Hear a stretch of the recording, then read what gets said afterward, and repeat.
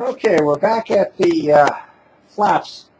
I decided that the 1/8 inch G10 was too flimsy, and there's too much chance of the ball bearings coming out of the raceway. So I've doubled up on ball bearings, and now I'm using 1/4 inch thick G10.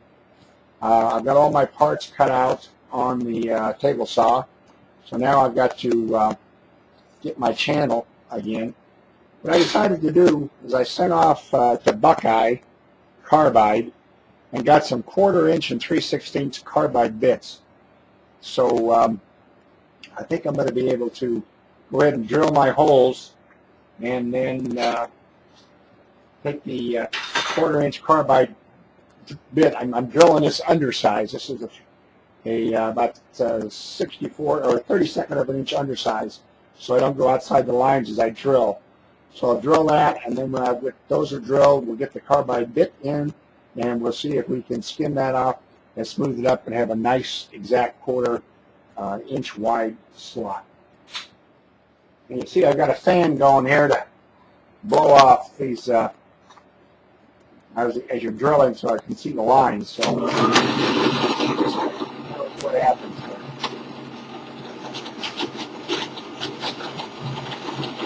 See how the fan clears all that material off, so I can see exactly where I'm drilling.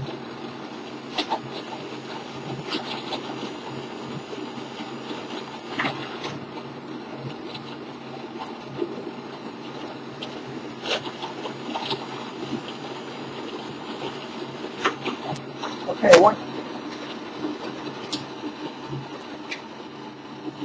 I kicked this RPM up on my drill to 4,300, so I'd have a real high speed to use for the drill and for the carbide bit. So as soon as I get these, you can see there I did a little practice run, but as soon as I get the rest of these drilled out, then we'll put the carbide bit in and we'll show you how that works. Okay, got all my holes drilled, and I took my regular little Dremel tool with an 1/8 inch carbide bit and knocked out all the little webs between the drill holes. So now we'll put this on the carbide bit and see how this works out.